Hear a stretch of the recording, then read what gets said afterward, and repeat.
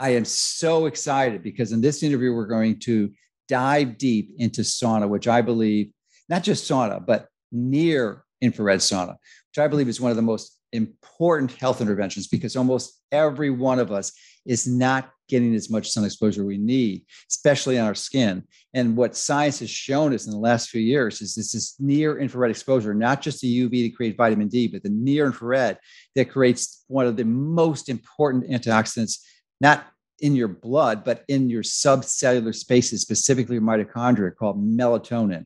Just a phenomenal, maybe the most important antioxidant your body makes, because not only does it directly scavenge free radicals, but it also increases other antioxidants like glutathione peroxidase and glutathione reductase and catalase and superoxide dismutase. So these are really important strategies your body has to protect against oxidative damage. So we're going to go deep into all the different types of saunas and the benefits and the features and the disadvantages of each type so that you can have a very clear understanding of which one makes the most sense for you.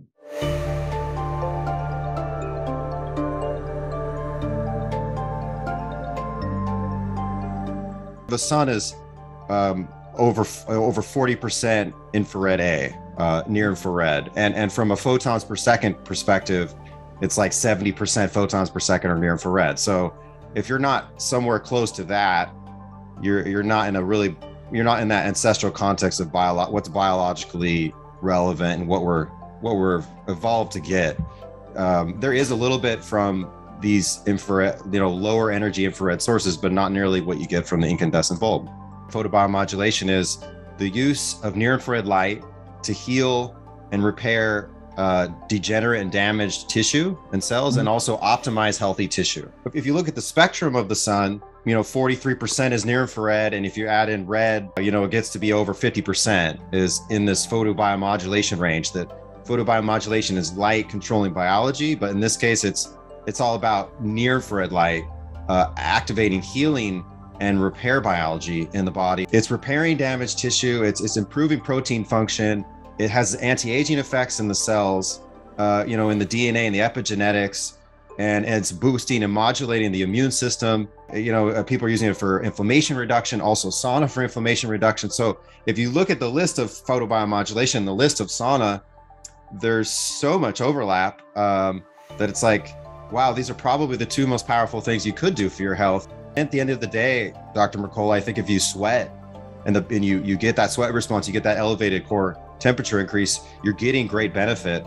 Because not only are you getting the detox and heat shock protein benefits, but you're getting the increase in that melatonin, which is going to really improve your mitochondrial function overall, increase your energy levels and ATP production, and decrease damage to your cells, your DNA, cell membranes, proteins, stem cells, all of it.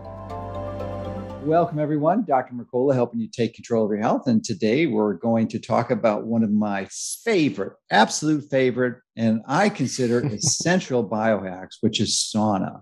And, I did an article earlier this year on sauna that I think is really an epic and landmark article. And quite truthfully, I don't believe anyone has ever written as comprehensive and detailed and how to do sauna article in the past. I mean, this is epic. And I was kind of surprised that people didn't really get it, but we're going to talk to Brian Richards, who I'm a big fan of his company because he provides the basis for what I believe is creating the best sauna. And we're going to talk about why sauna is so important, because it's not just for detox, absolutely not just for detox. That's one good benefit, but there's two other major benefits, and not all sauna types provide these benefits. And we're going to go into details and specifics. So Brian Richards is the founder of SaunaSpace, a really clever entrepreneur who's committed to providing high quality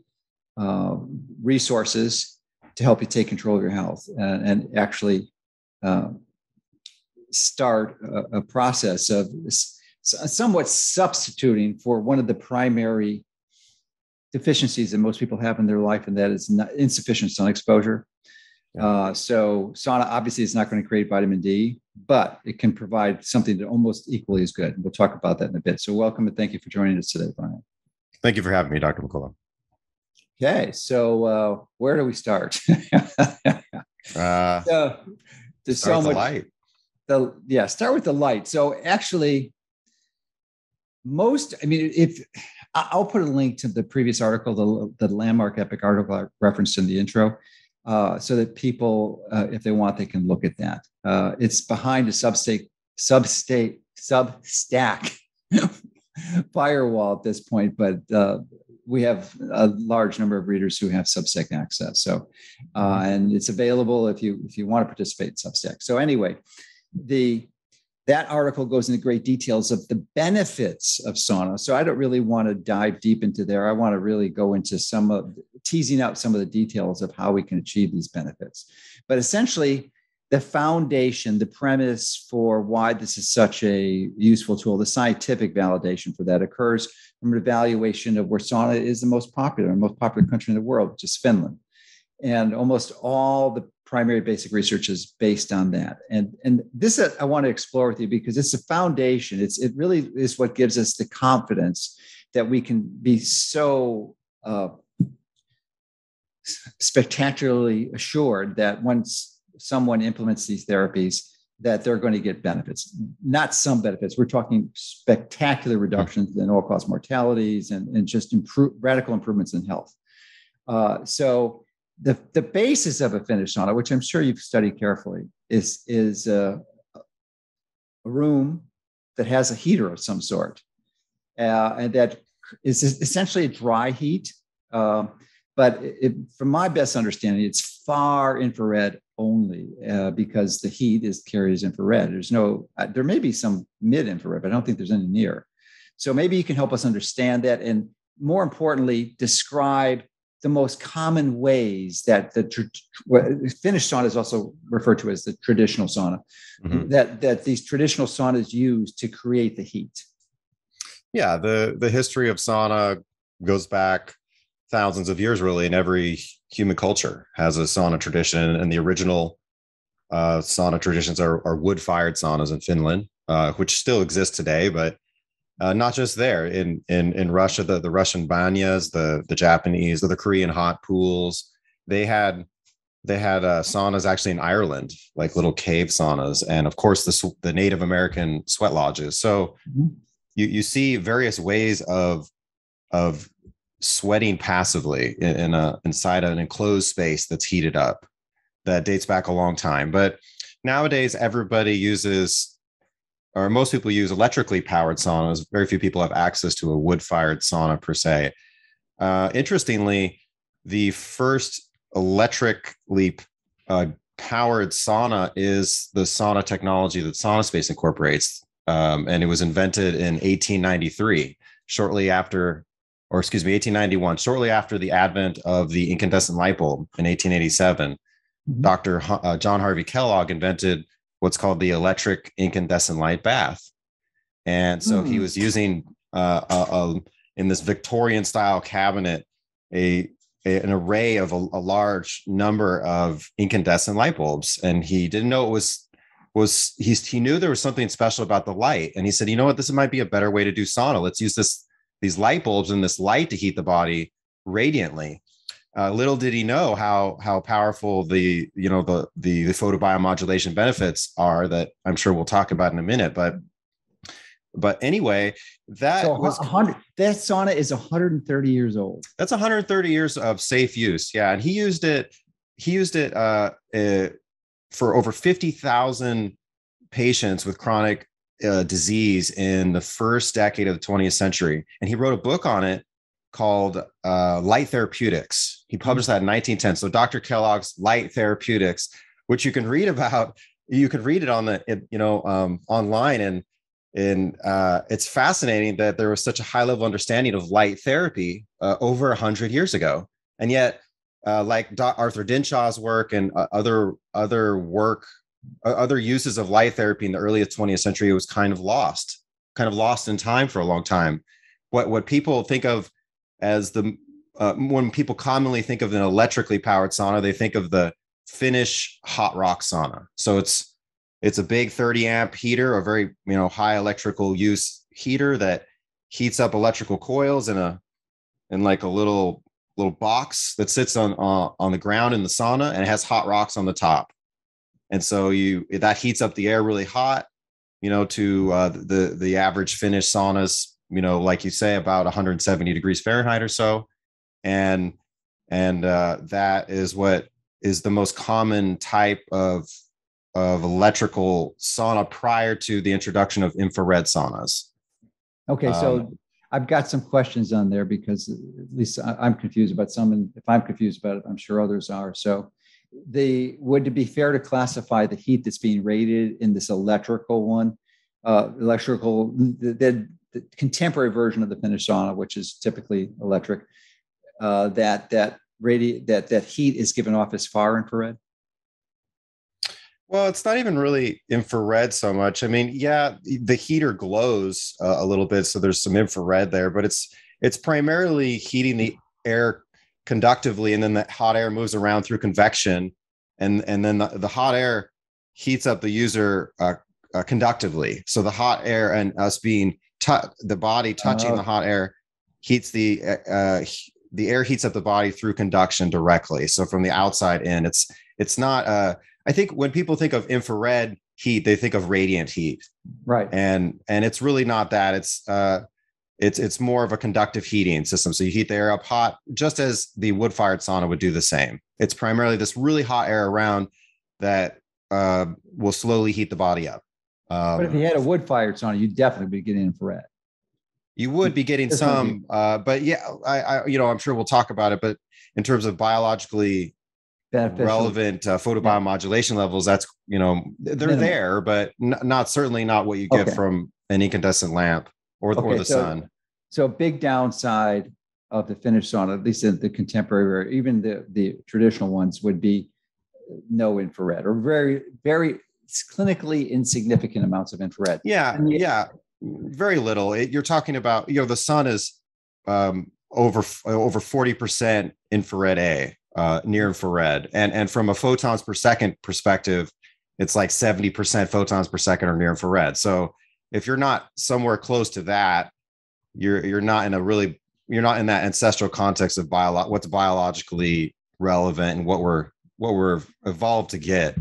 There is a little bit from these infrared, lower energy infrared sources, but not nearly what you get from the incandescent bulb. Okay, this is great, and because it's confirming some of my suspicions. So I guess the other major issue with implementing a traditional Finnish type sauna is that you mentioned there's an electrical heater of some sort to create the conductive heat that's produced. So in that process, one has to be very careful because any type of electrical unit is going to potentially have EMFs. And I'm wondering if and that's one of your specialties, which is what really caused me to massively embrace SaunaSpace early on because of your commitment to really mitigating it against the dangers of EMF. So what is your experience in the saunas and the heaters that are being used in Finnish saunas with respect to their radiating EMFs, both either magnetic and electric fields? The primary EMF stressor in those is probably electric field. It's just as bad as magnetic field. Magnetic fields, a little more difficult to mitigate, but electric fields and any unshielded wiring are significant. And if you talk about a electrical heater that uses 20 or 30 amps, it's a lot of voltage that in an unshielded scenario, electric fields travel through water. They travel through humidity in the air and in the stools and everything. That's why they're so pervasive in homes. You think my unshielded electrical wiring in my room is no big deal because it's far away from me. But the fact is it can travel through the air, through the moisture in the air and in the carpet and the wood in the floor and reach you and then increase your body's voltage. So having a 20 or 30 amp electrical source from a Finnish electric heater that's not shielded is problematic. But it's not just those either. It's really any electrical device has the potential to subject you to undesirable electromagnetic stress.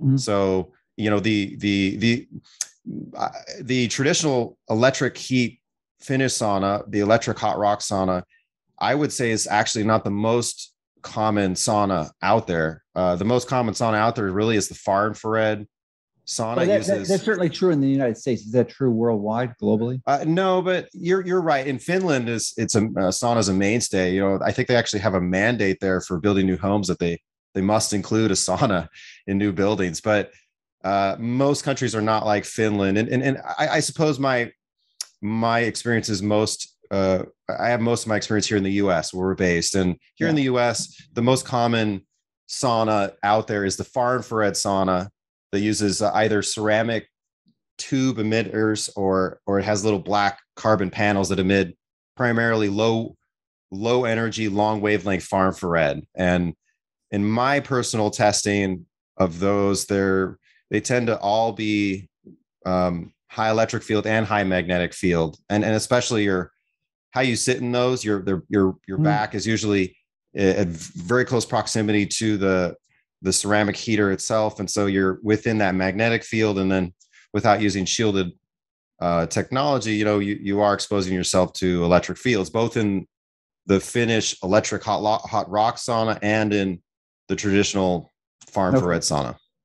So, for those who may not be familiar with it, magnetic fields are really problematic, but fortunately, they fall off typically very rapidly. So that with your usually a few inches, but certainly within a foot, if you're a foot away, it's almost insignificant because of the rate at which they fall off. But that's not true for electric fields. They really permeate quite a distance.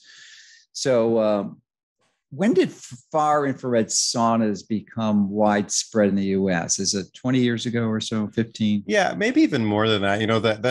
The ceramic emitter, the far infrared ceramic emitter technology, I think dates back to the late 60s, early 70s. Okay. But as far as the incorporation into consumer products that we call far infrared cabinet saunas, you see that more in introduction in the 70s and 80s. At a time in which there was no concern over electromagnetic stress. Nobody had any idea that it was not mainstream at all. There was no deep study. There wasn't the Martin Pall research and other research. There was the body electric and some indication Becker. of it. But right, Becker, yeah, sure. So that's really interesting. Kind of like smoking was in the 30s, 40s, and 50s. It wasn't. People had no clue that it was dangerous. I mean, but there was obviously an issue there. It was just 100%. It's a similar story. It's an analogy I made quite clear in my book EMF. So I want to get back to the far infrared saunas because so many. I mean, I have some of the hugest pet peeves I have in the health industry is against many of the far infrared sauna manufacturers for essentially blatant lying and fraud and deception that, they should, in reality, truth be told, their company should be shut down for fraudulent advertising. So this is not true for all of them, but it's true for many, certainly. So, but the many claim that there's a lot of claims they make that I have problems with. One is that it's an EMF free sauna or low EMF sauna. And my experience with that, and then I want to get your input on it, is that the most, with the exception of one, maybe two sauna manufacturers that make this claim, that it's true that typically that the magnetic fields are really low. They mitigate against that, which is the biggest claim against most of these devices, that they had high magnetic fields. So they were able to lower it to essentially biologically reasonable levels, but almost every single one of them failed to mitigate the electric fields. And this is particularly true for, I'm not sure the type it's called, but it's like a little tent. It's much smaller than yours, where your head is out of it. I could think of two companies specifically who are just terrible for this because of the claims they're making. And they claim that they just lie. I mean, they say these electric fields, that they have no EMF and their electric fields are through the roof. We've measured them many, many times. It's just outrageous. So, so that's my experience. There's a few that get it, that have actually low EMFs, both electric and magnetic fields, but I've only seen that in one that I know of, and it could be another one that I just can't recall at this time. So what is your experience in that? My experience is really that. And I've measured many many brands over time. And you're right. The far infrared style of sauna comes in a couple different forms. The most obvious one is the cabinet style that looks like a traditional Finnish sauna, but there's ceramic tube emitters or black carbon panels in the walls. And all the ones that I've seen have high magnetic fields and high electric fields. There is one company that I actually measured with, Brian Hoyer, as it were. We were together at a conference, and it was low in magnetic field, which was great. That's a great improvement. But the electric fields were, like you say, they were through the roof. They were in beyond millivolts and hundreds of millivolts into the volts range. And I had one that I measured that I was given to try it. It was tens of thousands of millivolts. It was 60,000 millivolts. Yeah, it was like 10 volts. That's like a lot. Yeah. So yeah, that's my experience too, especially the style that's a little more portable, where your head and your arms kind of stick out. It's more of a, usually it's the head. Foil. Usually the arms are still in there. Or the arms can be still in, but it's a foil bag. Right. It's more marketed as a portable far infrared sauna. So they all have issues. Even the ones where they've managed to minimize the amount of magnetic field, they all seem to have electric field issues. And furthermore, they don't offer any protection from the ambient electromagnetic stress that's in the environment. And that's why, for example, one of the products that I offer has a Faraday liner system that protects you from the ambient electric fields. It's not enough to say, okay, let's shield this technology so there's no electric field or magnetic field exposure from the SaunaSpace panels on the user. What about making their sauna experience electromagnetically clean and pure, and protecting the ambient EMF? So I worked really hard to provide that sort of solution, and you don't see that really in any of these infrared products, whether it's or Finnish saunas either. But yeah, they're I don't like to disparage any companies. I think there's some great products out there, and at the end of the day, Dr. Mercola, I think if you sweat and you get that sweat response, you get that elevated core temperature increase, you're getting great benefit. But to be exposed to the oxidative stress of EMF stress during the session, for me, is like not ideal. That would be like meditating in a polluted environment or something. Yeah, I agree. I don't really want to push that benefit because it's clearly a benefit, but in my view, it's almost the icing on the cake, because you have to accept that it's a primary benefit. You have to believe that EMFs are dangerous. But because essentially, if you don't, then adopt that. I mean, the people who believe that typically have done pretty good work in their own home to get a relatively low EMF exposure like I have in my house. So, I mean, I don't feel badly, although I'm using one of your systems that is shielded. I would have no problem using a non-shielded because my ambient levels are so low, relatively speaking. And my original healing story, Dr. Mercola, was with a bricolage version of what I offer now, and there was no electromagnetic shielding at all, and I still had incredible journey. Yeah, I don't want to make it seem that we're claiming that this shielding is the cat's meow. You got to have it. It clearly is beneficial, no question. But the benefit you're going to get is kind of related to your ambient exposure, and that's highly variable. So we can almost put that to the side. It's another great benefit. But the core that I really want to discuss is the comparison of these technologies, because people routinely in this field are going to hear the benefits of sauna. They're going to be intrigued about it and seek to implement themselves. I guess the foundational concept that I'm not sure I mentioned in my original sauna article, but is sort of intuitively obvious. Sauna is a really personal thing, because if it's going to be an effective sauna, you're going to release toxins that are stored in your body. And those toxins are going to contaminate the enclosure that your sauna is in. So you really ideally do not want to be sharing a sauna with someone unless you're really careful about cleaning the sauna and absorbing those toxins that are released from the previous user of the sauna. So that, in my mind, almost eliminates the use of sauna in the gym or some other therapeutic intervention. Yeah. That's my view. What's your take on it? What's your take? Well, the counterpoint of that is that the Finnish sauna is a social experience, and they are always in there and they're getting together, they're sweating it out. But I definitely agree with you that the sauna, it's an intimate experience. It's something that you want to have your own. I of course share mine with my wife, but I live with my wife. We have the same microbiome and all that. And also she lives. You both live pretty cleanly, so that you're not. She's not excreting a lot of toxins, and she's been doing sauna for a while. So in that scenario, the exposure is relatively minimal.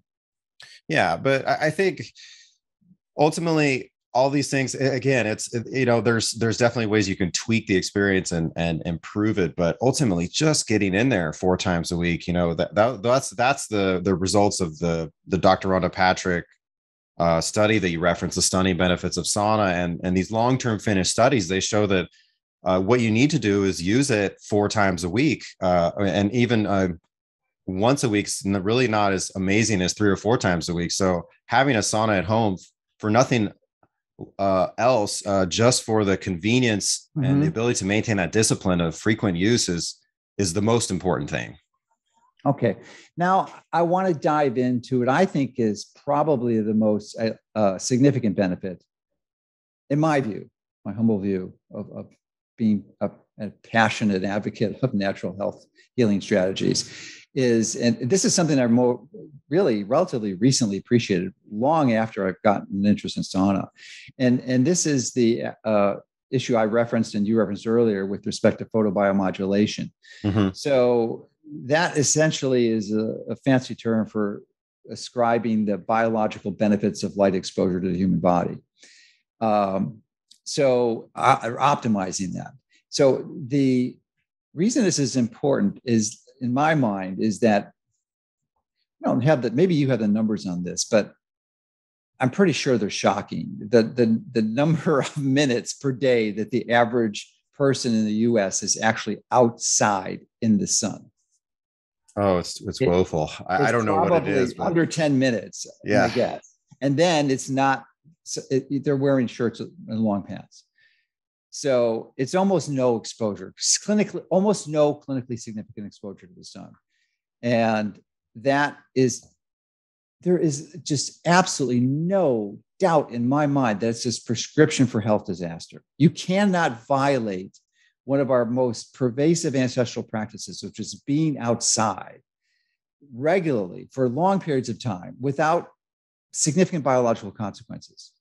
So, the only sauna that provides photobiomodulation, despite some of the absurd, ludicrous, insane claims that some of the far infrared sauna makes, that they're a full spectrum far infrared sauna. I've never seen anyone that is, never, except for yours, because it truly is indeed a full spectrum infrared sauna. And yours is, those are analog too. That means they produce it over a wide range. It's not just several discrete frequencies like they use in the PBM units, the photobiomodulation units, like the 3 primary manufacturers out there, which has its own benefits. And I think they're all good. I use all 3 of them. I use natural sunlight. I use the mid-infrared sauna like yours, which I think is the best description for it, and then the sun exposure. So anyway, the reason why exposing your skin to the sun is so useful. It's not just for vitamin D. And I'm not going to spend a lot of time on that because I've talked about it for over 2 decades. And people know how passionate I am. And, they've probably read and listened to much of my information on this in the past, but I have not swallowed a vitamin D pill for over 15 years, and my vitamin D levels are optimal. And that's because I'm out in the sun, and I'm out in the sun with no shirt, and I'm in shorts, and pretty much 80% of the days of the year, this is happening. There's a number, I'm traveling, and if the weather is less than good, or I'm just tired, I won't do the walk, but I almost always do. And I didn't understand or realize, I kind of intuitively knew there was something else going on, but I didn't really fully appreciate it. And that infrared exposure, and as you mentioned, 40% of it is near infrared of the light coming out of the sun is near infrared, because only 7% is ultraviolet B. And I think it's 40%, 39% is visible light, and then 54% is infrared. 40% of being near, the other being mid and far. So, but the vast majority of all of it, if you could sequence it, is near infrared. And the benefit of it near infrared is it increases melatonin in what's called subcellular melatonin. In the past, we thought almost all of it came from your pineal gland in response to bright light exposure in the daytime and no light exposure at night. But that's only 5%. 95% of it is in your mitochondria. And to me, this is I believe this is the biggest benefit of using your type of sauna, is that you're going to increase subcellular mitochondrial melatonin, which is going to radically decrease oxidative stress, lower your risk of almost every single chronic disease. And I think this is the mechanism. Maybe not the primary. It can't be, because we know traditional saunas don't do that, but it's probably partially related. No, but actually it couldn't be that, because you're just getting heat. So it's got to be the other reasons. But I'm convinced this is a more powerful strategy to optimize things, because not only are you getting the detox and the heat shock protein benefits we'll talk about in a bit, but you're getting the increase in that melatonin, which is going to really improve your mitochondrial function overall, increase your energy levels and ATP production, and decrease damage to your cells, your DNA, cell membranes, proteins, stem cells, all of it. So anyway, that's a big thing. So what's the question here? The question is, yours is the only sauna that does this. No far infrared sauna does it, and no Finnish sauna does it. It's a question of more bang for your buck. It's the dual therapies together. We don't have to belabor necessarily the benefit of sauna. I think Dr. Mercola have highlighted in your latest blog article. Dr. Rhonda Patrick has shown, she, in her review article, the stunning benefits that came out last year. It's essentially increasing your health span, increases the years of your life that you're really healthy, and it reduces your risk of dying of all things. So it's really great, and everybody should be doing sauna. But then if you look at photobiomodulation, which another way to define photobiomodulation is the use of near infrared light to heal and repair degenerate and damaged tissue and cells, and also optimize healthy tissue. So I like that definition. That's good. Yeah, that's a recent one I've just read from an article. It's a really, you're using light to heal damage, and also not just light, optimize what's there. Near infrared light. And it's near infrared light. Like you said, if you look at the spectrum of the sun, 43% is near infrared, and if you add in red, it gets to be over 50% is in this photobiomodulation range. That photobiomodulation is light controlling biology, but in this case, it's all about near infrared light activating healing and repair biology in the body. And the mitochondrial systems are amazing. And you mentioned the mitochondrial melatonin systems. Melatonin is such a powerful antioxidant. But if you look at it kind of in the macro, it has, though it's a different biological system, it's having similar benefit overlap to sauna.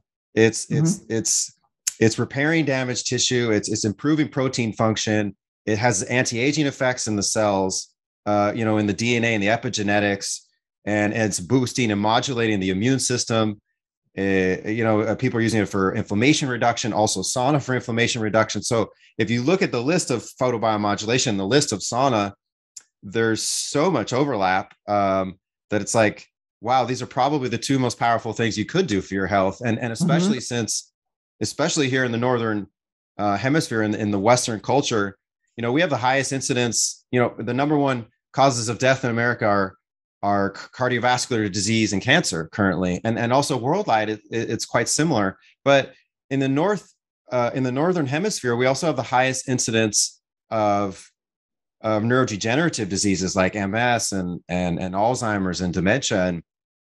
And both of these therapies, this near infrared light therapy and the sauna therapy, appear to be quite beneficial for neurodegenerative diseases. And that was a later, I think, conclusion of that Laukanen study and that long-term Finnish male study was it's not just good for cardiovascular disease, for reducing your risk of that, but also reducing your risk of Parkinson's, dementia, and Alzheimer's, and so forth. So if both of these things are doing that, and if it's just a matter of the technology you use, to heat the body, and that's how that technology is available. So, it's just like, well, why would you not do sauna that way? So it comes down to the form of the light.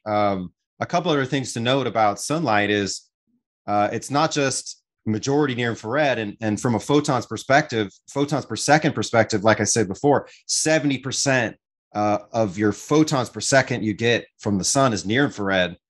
It's also not so much far infrared. If you look at the spectrum of the sun, it's only about 3% far infrared. So we don't have much historical exposure to it. And one could argue maybe from an evolutionary perspective, that's why our mitochondria have not evolved to harness that. They're designed to harness the number one stimulus, which is the near infrared portion. And again, on the other side of the spectrum, like you said, the benefit of dose-dependent ultraviolet light exposure for vitamin D production is great, but that's still a minority of the dose you get from the sun. The biggest dose is near infrared, and it's among other things, refilling daily your antioxidant reserves in your body to do cell turnover and repair and just all the things. Our bodies are so complicated. They're constantly needing to fix themselves and correct themselves. Otherwise they get out of whack really quickly. And so it's just like, well, why would you not do the two together? And also I would say, well, people say, well, I get a lot of sunlight. I live in Florida. I don't need a sauna. I don't need a SaunaSpace. I don't need photobiomodulation because I'm in the sun every day, but they're closed. And also the sun and all the photobiomodulation in the world doesn't sort of address some of these aspects of heat shock protein amplification and detox that sauna does. Mm-hmm. And we live in this modern toxic world which is a tidal, a veritable tidal wave of toxicity. It's more than ever that we need sauna. And because we live indoors in these weird synthetic lifestyles, it's more than ever that we need maybe an alternative source for a daily dose of near infrared light. And so that's where the incandescent bulb style of sauna becomes such a powerful contributor to maintaining our health in this weird modern lifestyle that we have. It's totally unnatural.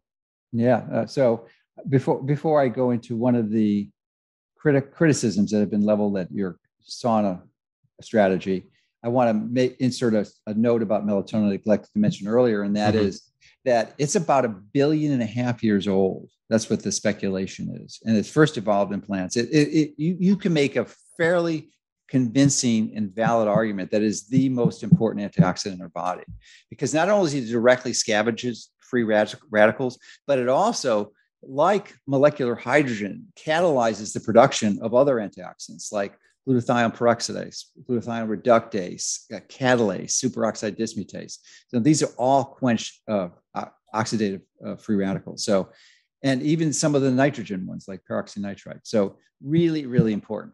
But one of the criticisms that have been leveled, we talked about at SaunaSpace, is that is sometimes, I think your bulbs have been, your setups, at least I did in the past, and I think others have too, referred to it as a near infrared sauna. When reality is it isn't a near infrared, it's a mid infrared sauna. So and correct me if I'm wrong, but I think 15% of the radiation coming up from those bulbs that you have are near infrared. It's only 15 as opposed to 40%. Well, it is more than that. It's actually but it's definitely not the same as the sun. So yes, let me clarify what the spectrum is. So give us the details. So and this is on my website in our Learn section. You can see the spectrum of our bulb and compare it to the sun spectrum. So the sun, as I said before, is about 43% pure near infrared. That's 700 to 1500 nanometer wavelengths. Okay. This thermalite bulb that I've developed, this large 250 watt incandescent heat lamp bulb, is 39% near infrared. So it's a very similar amount of near infrared. How did I not know that? That's crazy. Well, it's more near infrared than the standard heat lamp you have at that's more commonly available. So I basically tune the filament, Dr. Mercola, to run at a higher Kelvin. So it does shift it up a little bit into more near infrared, but it's not the same as the sun, because the sun has a lot of, like you said, a huge chunk of the sun's emission is visible light and ultraviolet light. And the difference is with the thermalite bulb that I've developed that SaunaSpace uses, there's no blue light, no ultraviolet light, and there's not a lot of red light either. It's all pretty much near infrared and mid infrared. And so the where the sun has a lot of visible light and ultraviolet light, that percentage of the spectrum with the SaunaSpace thermal light bulb is shifted into near infrared and mid infrared. Okay. So it's actually, it is fair to call it a mid infrared bulb as well, because it's about 40% near infrared, 40% mid infrared. Okay, I didn't know. So it's about the same. It's about the same, and then there's about 15% far infrared. Okay. So good. it's all infrared, and it's interesting. I think it's even better in a sense for heating the body, for sauna benefit, than the sun, because the radiant heat benefits come from the body absorbing light through the water absorption. And water absorption starts in near infrared at 980 nanometers at the first overtone of water, but then increases very quickly, so that once you're into the mid infrared spectrum, 1500 to 3000 nanometers or so, you're getting strong water absorption. And so that's a really effective way to radiantly heat the body. So that's more mid infrared than you get from the sun. Okay. And also, I mean, far infrared also can heat the body. It's just not a deep penetration. Yeah. Because let's go into that now, because that's huge. So I think far infrared, from my understanding, is just a few millimeters depth penetration. So, and this is another false claim that most all far infrared saunas, they want to convince you that it goes deep into the body, but no, that's near infrared that goes deep to like maybe a few inches deep into your body. So and that it's complicated. The biology of it's called water absorption, but you know how we mentioned that incandescent technology is 130 years old. In agriculture, farmers understood this for over 100 years. And you can see old Philips heat lamp bulb product specification sheets that have a little tissue penetration chart where they show, yes, infrared A, aka near infrared, is much better for heating biological tissue because of tissue penetration. And that's because near infrared, that's because water begins to absorb light in the near infrared region, but not 100%. As you proceed into the mid infrared and the far infrared, water absorption increases. That's one of the protective mechanisms of our body is the chromophore that is water. And so it absorbs this light in different ways. Near infrared light tends to penetrate several inches into the body. There's actually one NASA study that showed that water filtered near infrared penetrated like a ridiculous amount, like 20 centimeters into the body, 5 or 6 or 7 inches. But on average, it's several inch penetration. Once you get out to this long wavelength, low energy infrared called far infrared, which starts at about 3,000 and greater nanometers, the tissue penetration is a fraction of an inch. It's a millimeter to a few millimeters. And we're talking about the average photons that go into the body. So with near infrared, on average, there's some photons that, are absorbed by water in the skin, but then others go in and get absorbed by water in the liver, deep in the body. And then others, of course, hit the mitochondrial light receptor protein and activate photobiomodulation. So every second that you're exposed to millions of near infrared photons, you're getting a radiant, deeper penetrating heat that heats you from within and raises core body temperature more quickly, because you're not just relying on the hot air around you. And that's what I've said for many, many years, basically since the beginning. The most effective way to heat biological tissue is using a near infrared centric light source, in terms of using light to heat the body. And using light to heat the body via radiant heating will always be more efficient than using just hot air or contact with water, like a hot tub or a bath. Yeah, you're the Harvey Kellogg of the 21st century. I hope I'm not that crazy. Well, yeah. Well, at least when it respects to light therapy, and that book that he wrote is freely available. You just have to type in the name of it on your favorite search engine. Certainly not Google. And then because it was written prior to 1921, it's freely available. There's no copyright protection. So where was I going with this? We're just wrapping up the photobiomodulation discussion. I would just say, you don't get photobiomodulation from far infrared wavelengths, period. There's no photobiomodulation effect. So Sure, none. It's zero. it's or just close to heat. zero. Not biologically significant. Put it that way. It may be a fraction of a percent, but it's biologically insignificant. There's also, but with all wavelengths of light, and this is another benefit that, I don't know, it's kind of like EMF protection. It's less well understood and less well researched nowadays, but this idea of structuring water in the body and making it more bioavailable, putting it into a more bioactive state, all wavelengths of light do this. But Dr. Gerald Pollack would say, and I actually heard him on a podcast recently mentioning this, that the best light is near infrared, because that's the only light that penetrates bone tissue. If you're talking about structuring water and having these photobiomodulation benefits in the brain that's protected by the thickest bone tissue in the body, it's only a near infrared photon that is addressing and reaching that tissue to activate these healing systems.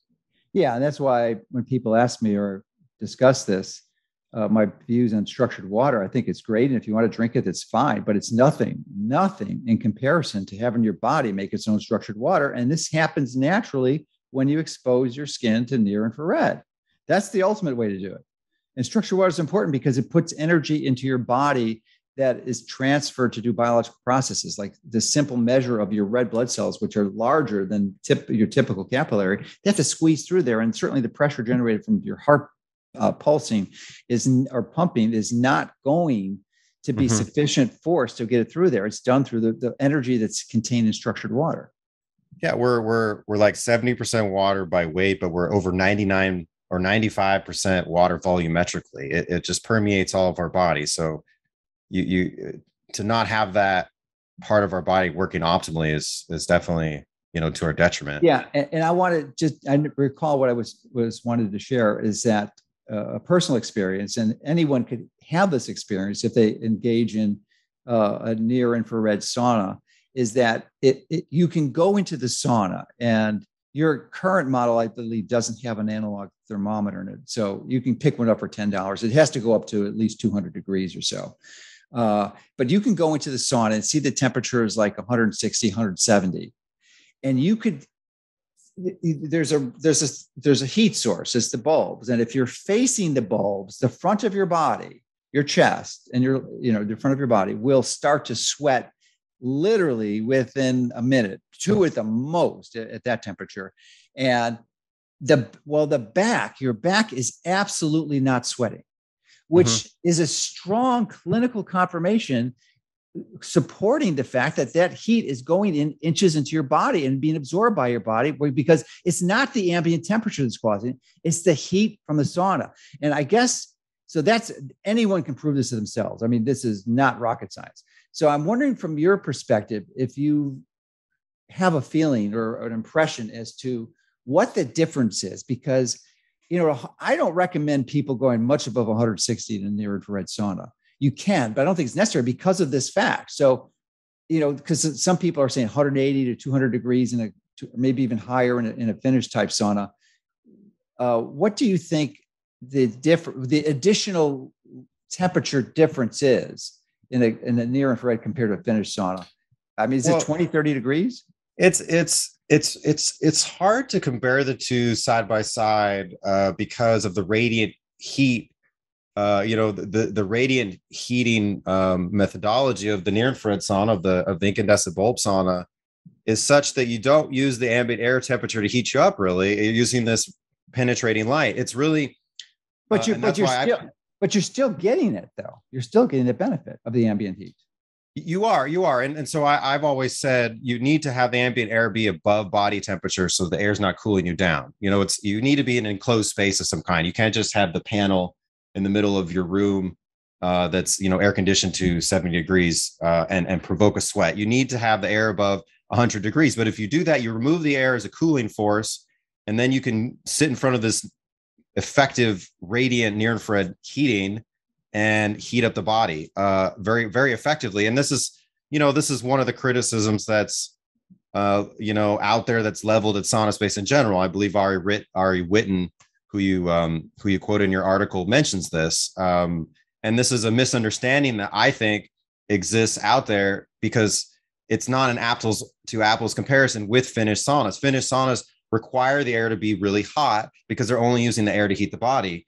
Near infrared saunas that are using incandescent bulbs use radiant, more efficient heat to heat the body. So even at a much lower ambient air temperature, you can provoke a strong sweat and provoke a elevated core body temperature increase.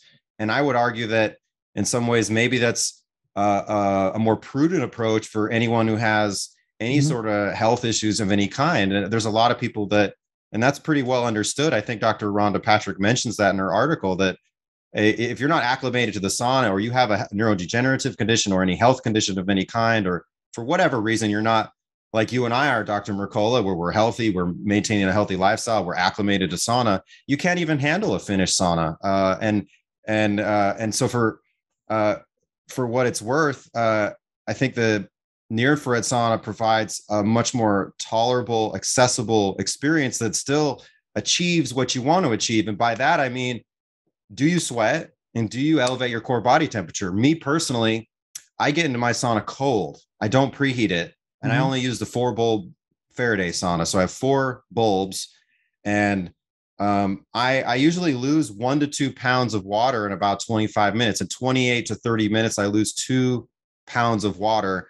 In about 15 to 18 minutes, I elevate my core body temperature by 3 degrees or so. And then I start to sweat. And then I remain in there another 5 or 10 minutes. And I try to reach that sort of state of subjective exhaustion that is sort of the goal of sauna. The goal of sauna is not just to be in a hot room. It's to sweat and to elevate core body temperature and get that body response. So that's why there's people look at the Finnish, they look at the predominant body of research into sauna, and it's predominantly on healthy men and women using Finnish saunas that are heated to 170 degrees.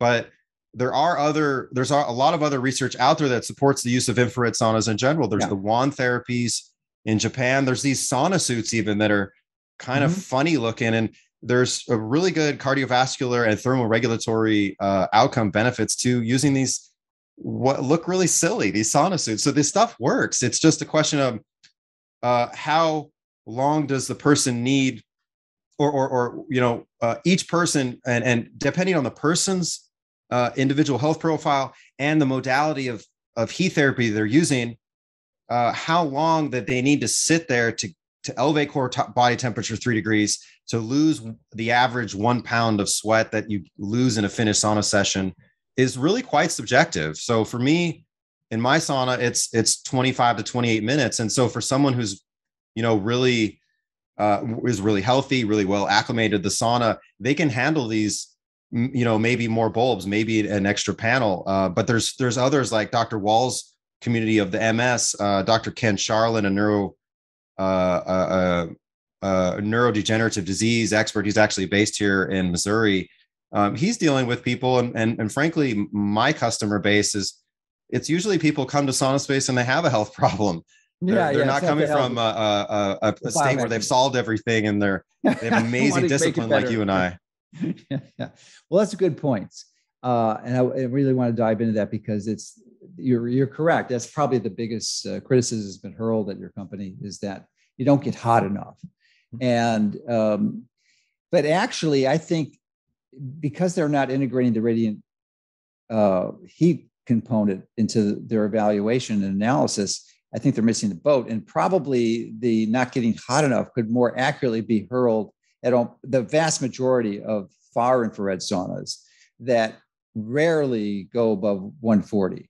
I mean, there's some that go higher, but not many. And some of them only get to 110, 120. Right. The average far infrared sauna is about 140 degrees. And if you talk to people who use it, they usually state that it takes them 40 minutes to an hour to sweat or more. And that's after preheating for a significant amount of time beforehand.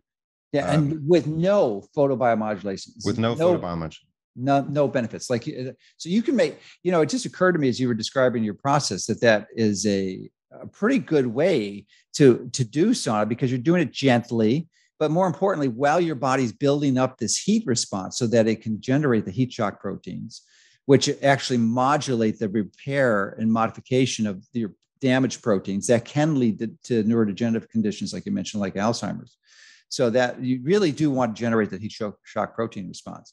And if you're not in hot enough environment, you won't do that. So that's, my guess is that the vast majority of far infrared saunas, you're not getting hot enough. You're just simply, or you're not, you got to stay in there way too long, and plus no photobiomodulation benefits.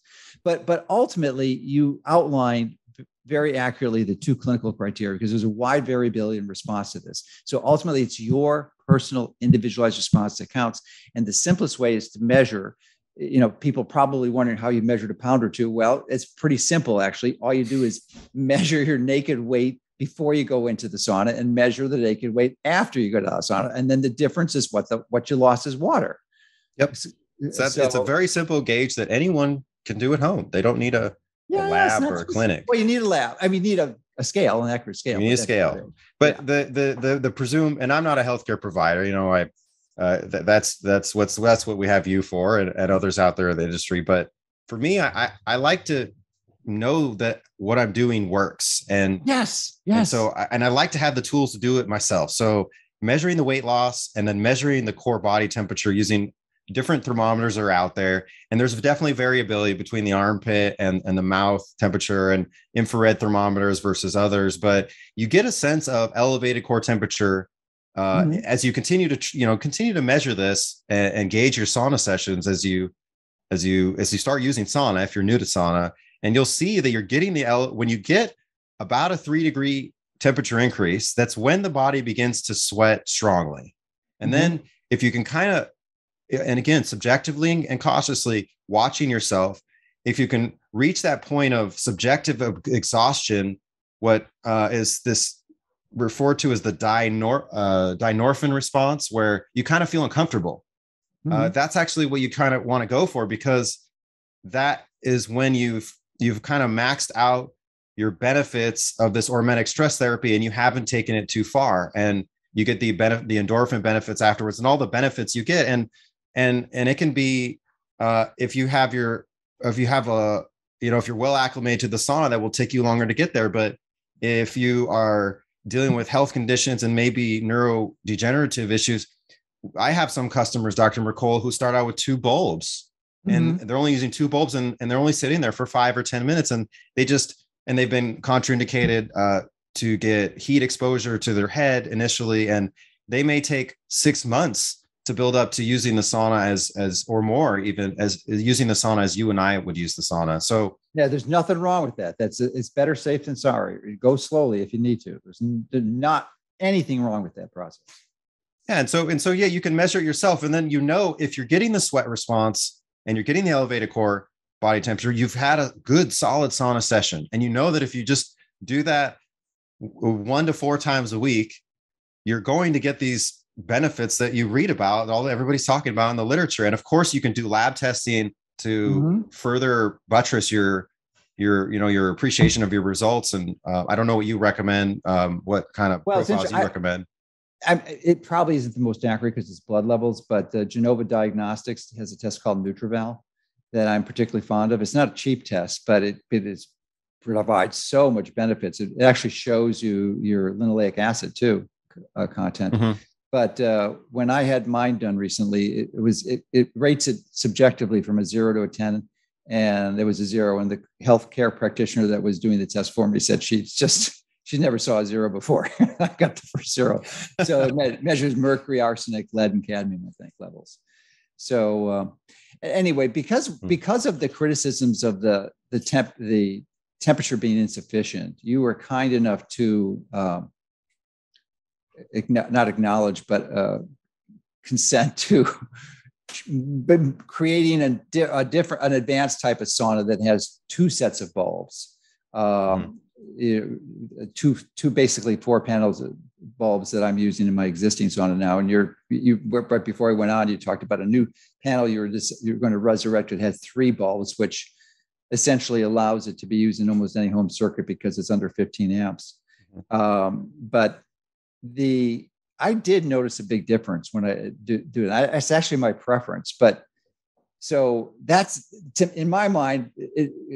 After you're sharing all this, it's pretty clear that the vast majority of people may only need 4 bulbs, and it really, I mean, you could do an 8 bulb system, yet you don't. You still continue to use the 4. And you just need to be in the sauna longer. Yeah, but that longer is not downside. You're getting more photobiomodulation benefit.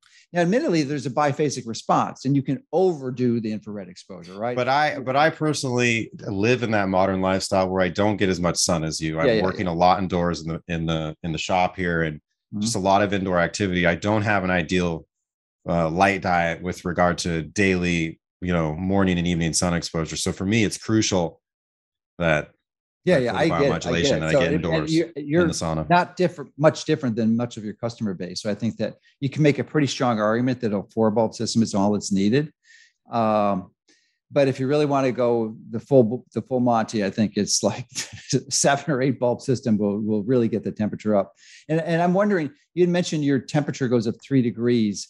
What the absolute value? Because I think mine goes up 4 or 5 degrees, typically closer to 5, because I'm typically coming in the high 102s, maybe 103. Yeah, it just depends on how long I stay in. I usually get 3-degree increase after about 16 or 18 minutes, but by the time I'm done, I'm getting up to over 4 degrees, sometimes 5. What's your final temperatures you're coming out with? You're doing oral, I would assume, right? Yeah, oral. I've tried those infrared thermometers on the head. And but they seem unreliable. Yeah, I don't know. I just don't get infrared temperature sensors are great, but not really for taking your body temperature, is my experience. I agree. But I usually get over 102 degrees, somewhere over 102, which is about, for me, is about 4 degrees. I don't think you want to go over 103. I mean, occasionally we'll hit the low 103s, but typically it's a matter of discipline and acclimation.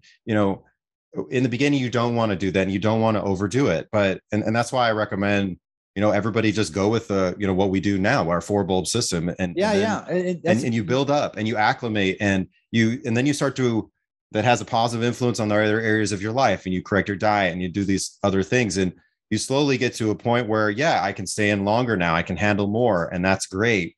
But I would urge everybody to just take a really precautionary, prudent approach. And start out with that. And that's why, I've always offered a long trial for our product. And for some people who are that have health conditions or neurodegenerative issues, they may take a long time to appreciate, a month or two even to appreciate. And other people who are maybe young, are physically fit, do a lot of exercise, healthy lifestyle, they'll be able to handle more quickly. But eventually, those who reach a level of, like you have, where you're a super healthy guy, you're working out every day, you've used the sauna for years, you can take it, you can potentially increase the number of bulbs. And that's why, like you mentioned, we're resurrecting, we're bringing it out of the closet. The very first SaunaSpace panel was a 3-bulb panel that we offered back in 2015, I think, or 16. And so we're bringing that back into the fore, and we'll be offering that starting, I think, next month, this summer. So summer 2022. Yeah.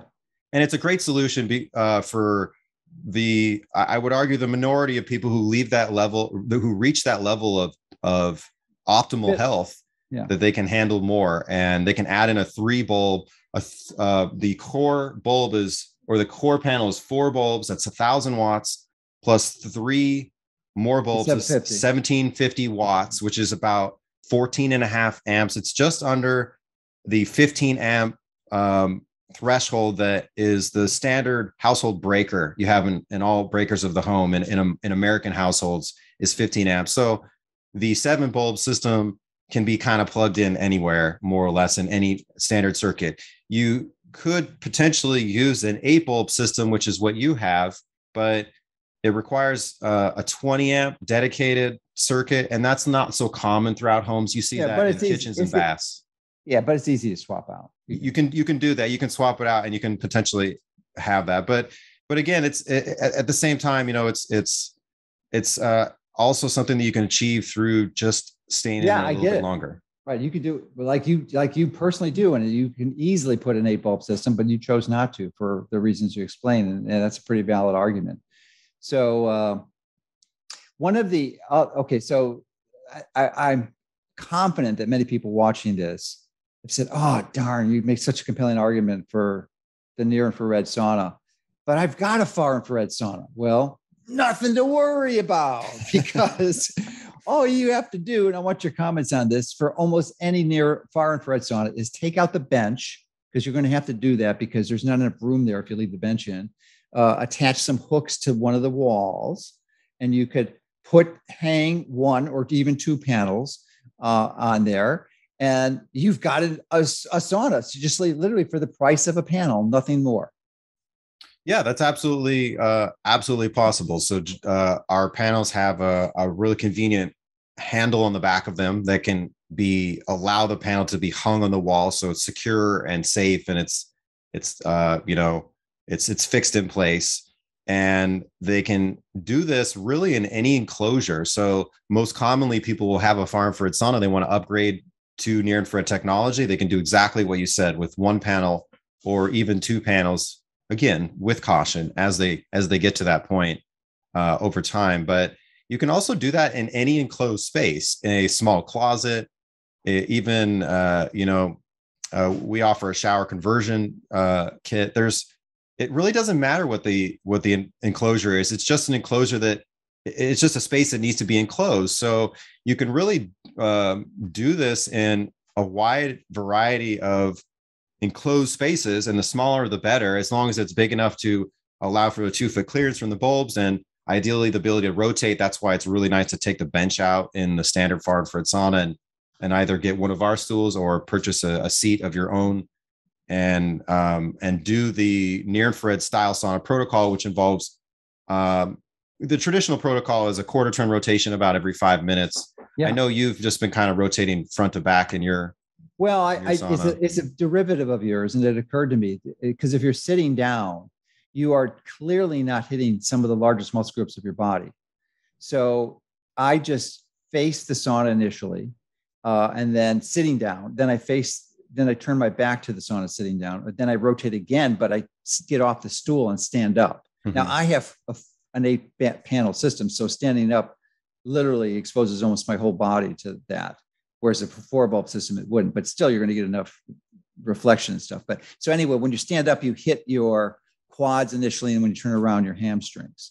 Right. So, and those are huge muscle groups. As I said, that's 2 of the biggest muscle groups in your body. So I to me, that works well. If I get, for some reason, I'm more sensitive to the back of my body to the heat. And I don't know the reason for that is. Maybe because the current enclosure I have is not, I'm a little bit further away when I'm in the front, where I'm in the back I'm 6 foot tall. So I have to bend my head to fit into the sauna. So I'm a little bit closer to the bulbs. But so when that happens, I get too hot, I just rotate, and then I'm getting somewhat of a side exposure.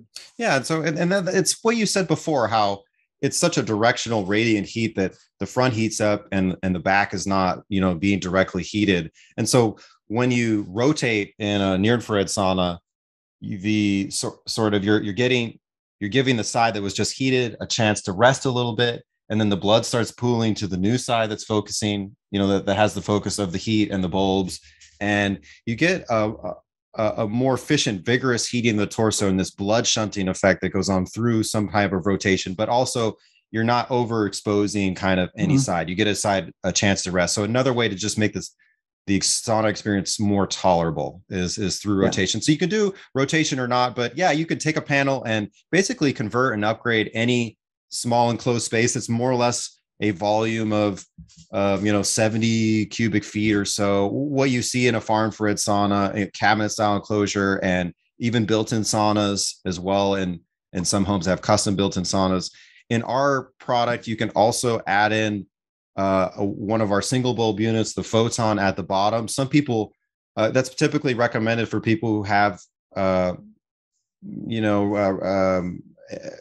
edema or problems in their lower extremities, and they can get direct photobiomodulation onto their foot or their leg. But that also increases the heat somewhat as well, especially down low. So these are all ways that you can upgrade and incorporate near infrared style sauna technology into your life, whatever you have, whether you have a large home or a tiny little apartment, or just the only thing you have is a little closet in your stairwell. We have many customers who are making that work with our panels. It's got to be enough. I mean, I think the dimensions are 6 foot tall. I think it's 60 inches from the back wall where the panels are held to the door should be about 60 inches. Yeah, our panels are about 9 inches deep, plus 2 feet of clearance from the chest to the panel. So, you need something that's at least 4 feet deep at the minimum. And 60 inches would be a lot 60 more. 60 would be probably. Yeah, this way you can move back a little bit, because it's shocking what literally a few inches will do. So you can really modulate and titrate the dosage as you're getting.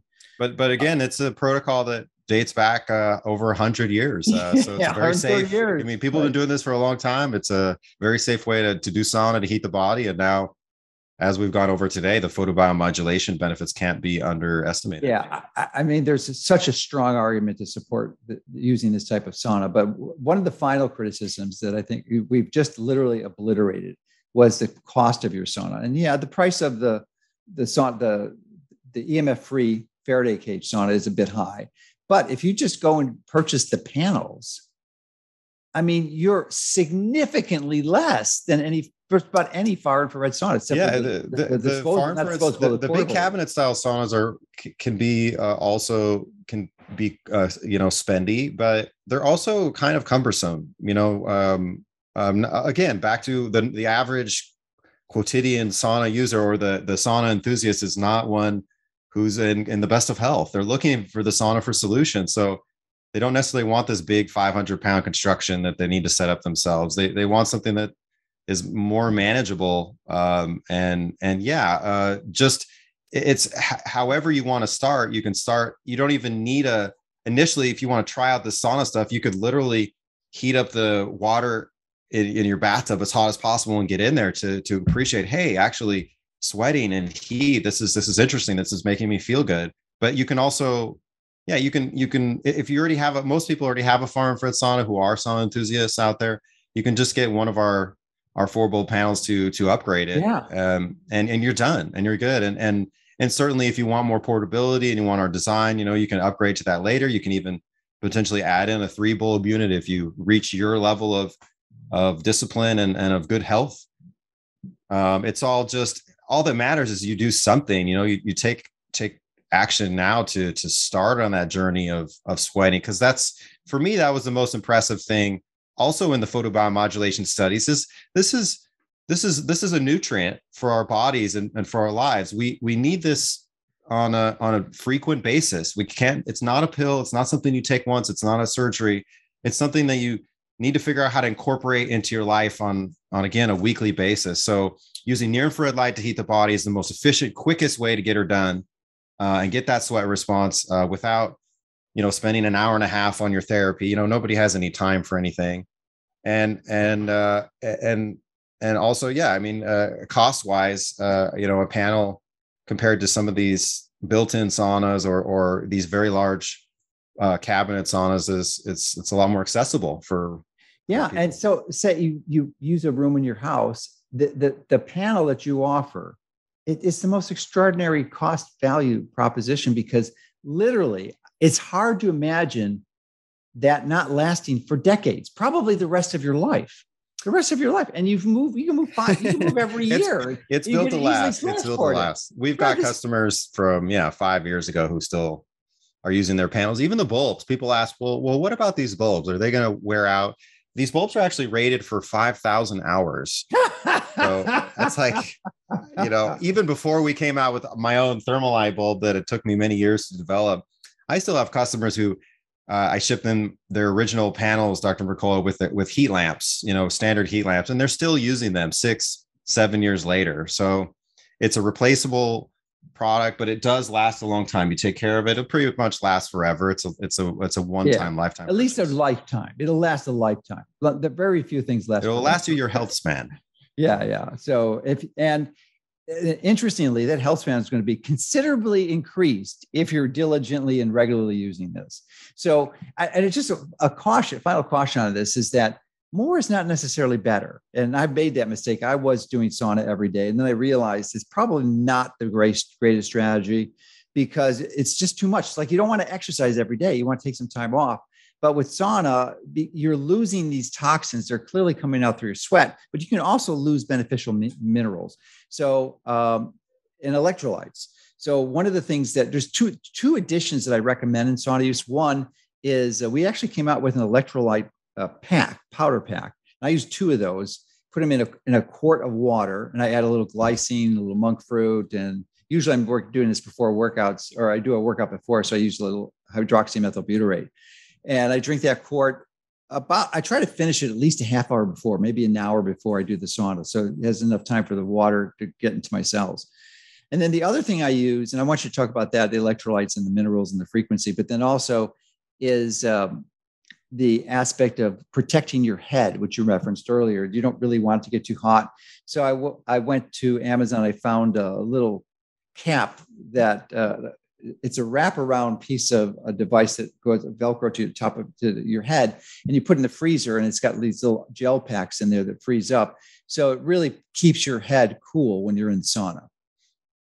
Yeah, as far as the latter half of your comment about the head, yes, we want to be careful not to overheat the head, but we want heat shock protein response, and we want photobiomodulation there. Yeah, yeah. So the first 5 minutes I don't put it on. I put especially it on. That's another precaution to have when you have a super sauna like a 7 bulb style is to be very careful with the head. One solution is to our panels have multiple switches. So one solution is to turn off the switches that are directly aligned with the head to reduce the amount of heat there. You could also cool it off though, like you're saying, with a cold pack or something. But also the single lamp therapy that a lot of people do is a localized PBM and heat therapy that using our single bulb product. It's only recommended to use it on the head 10 minutes per hour. So that's a limitation that you don't have really on the rest of the body. If you're doing your foot or your gut or other areas, you put the one bulb 18 to 30 inches from the naked flesh, and you can keep it on there for a half an hour or more or less. But on the head or the throat, we're very careful to limit our exposure. So it's something where, again, when you take a precautionary approach and a slow, methodical approach, you know what you can handle, and you don't overdo it.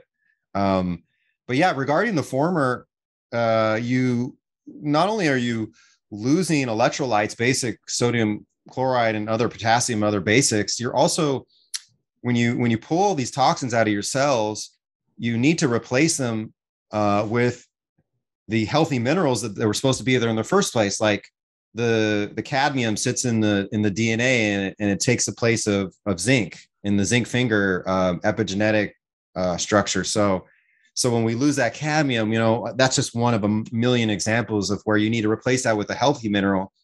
So it also argues for having this be a part of a healthy lifestyle, which includes, food as medicine, a real healthy diet, but also, supplementing somehow with minerals and electrolytes can be quite beneficial. Most sauna enthusiasts really recommend that. So you got to be careful with that. That's another reason to go slow and safe and prudent.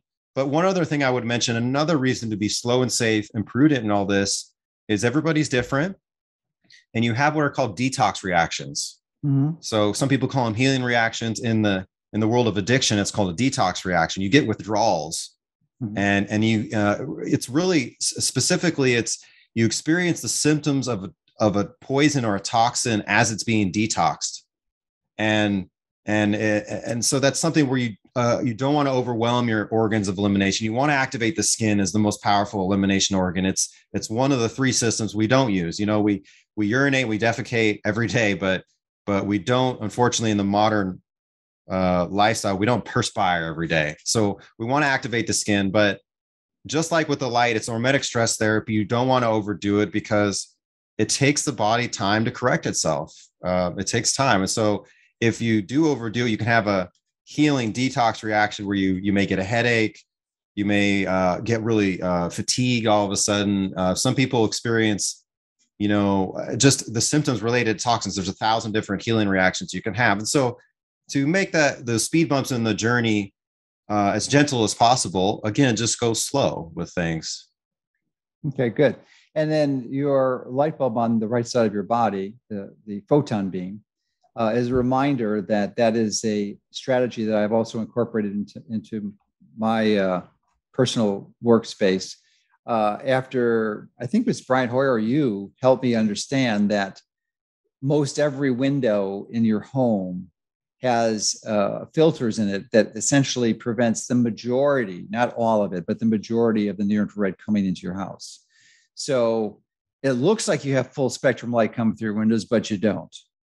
You don't. You got visible light coming through. You're blocking the near infrared, and you're blocking, some of the UV too. But when you put that bulb on, it does amazing things. So, I must have that bulb on more than 8 hours a day, maybe 10 or 12 hours a day when I'm in my office. So when I'm walking on the beach, obviously it's not on, but when I'm doing an interview in my studio here, it's not on, but most of the time it is on.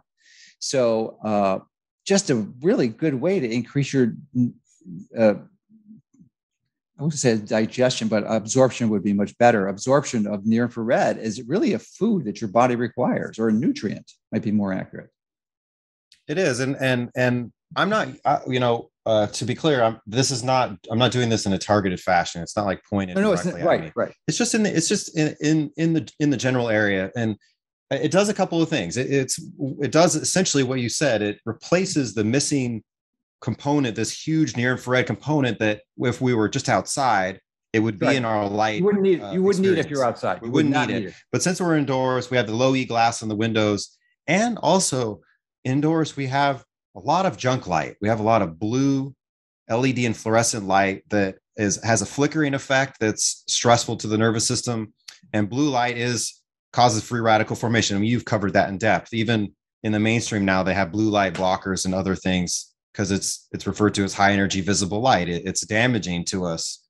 And since there's no near infrared coming from these LED and fluorescent light sources, unlike the sun, it doesn't have that healing antioxidant building component to it. So putting this just in your interior space doesn't just replace the near infrared, it also mitigates the perceived exposure to the flickering light and the blue light. You can measure this with a spectrometer or a flickering light meter. You can see how just having a photon in this area next to you reduces the amount of blue light and flickering light that your body perceives. And long story short, if you work at a computer, this thing is lovely just because computer work is so stressful, and these are LED screens and really not ideal to live this way, but we have to.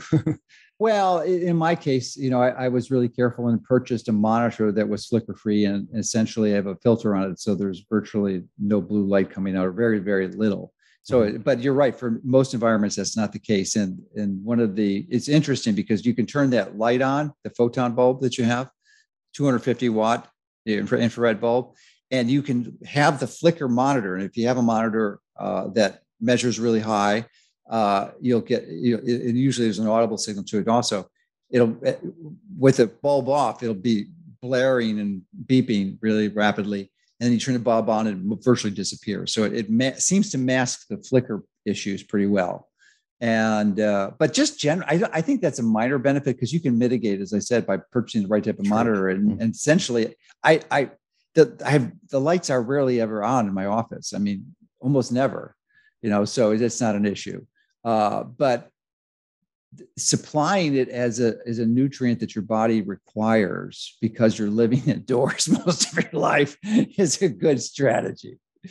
It is. And people, we talked a lot about science and nutrients and all the cellular in the weeds type of talk. But if you just imagine yourself next to the campfire, you imagine yourself next to the fireplace, that's what it feels like. And the feeling you're getting there that you can't quite put your finger on, but it's lovely, is the significant amount of near infrared absorption that you're getting. And if you don't have something like this anymore, or you're not living with a lot of sun, or like our ancestors did, you're missing that. And it doesn't just affect the health of your cells.